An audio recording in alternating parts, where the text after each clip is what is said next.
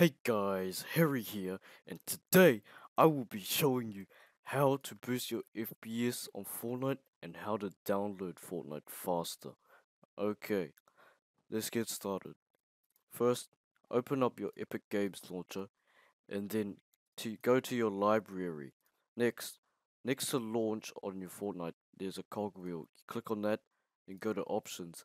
Then add additional languages. Make sure you uncheck all these boxes.